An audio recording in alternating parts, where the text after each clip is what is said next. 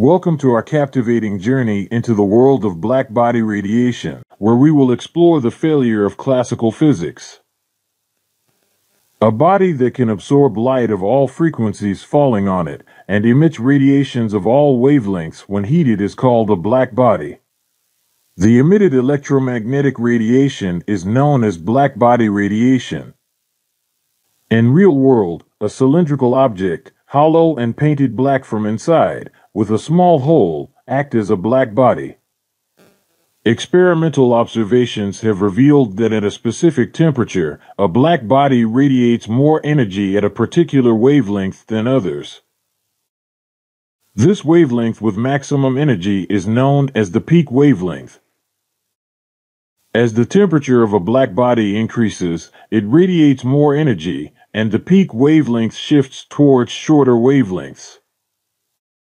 Fascinatingly, blackbody radiation does not depend on the material or chemical composition of the blackbody.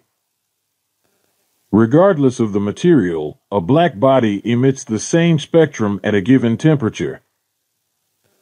Classical physics attempted to predict the distribution of energy among all possible wavelengths emitted by a blackbody at a specific temperature. The challenge was to find a formula or equation that accurately represent the relationship between the energy emitted at different wavelengths and the temperature of the blackbody. According to classical physics, a body is made up of countless atoms. Each atom acts as an oscillator, vibrating with its own frequency and amplitude, thereby emitting light of corresponding frequency.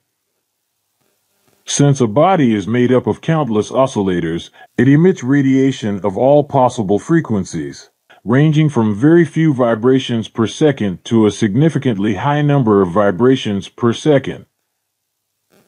According to classical physics, the temperature of a blackbody can be varied continuously. It can take on any value, smoothly changing from one value to another. Energy and frequency of the oscillators within the walls of a blackbody depends primarily on the temperature of the blackbody.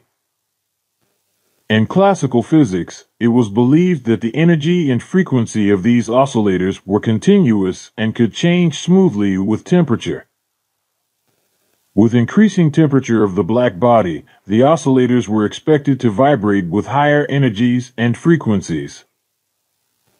Therefore, all frequencies and energies of the emitted wavelengths were considered possible, allowing them to take any value, leading to the prediction of no upper limit on the energy or intensity of light produced by oscillators vibrating at high frequencies or shorter wavelengths. However, these classical predictions clashed with experimental observations, leading to a major problem known as the ultraviolet catastrophe, where classical physics predicted an infinite energy output at shorter wavelengths. The word ultraviolet refers to the fact that the problem appeared in the ultraviolet region of the electromagnetic spectrum. This failure of classical physics to fully explain blackbody radiation challenged the foundations of the field. In our next video, we will delve deeper into the birth of quantum mechanics and a revolutionary new understanding of blackbody radiation. Thank you for watching.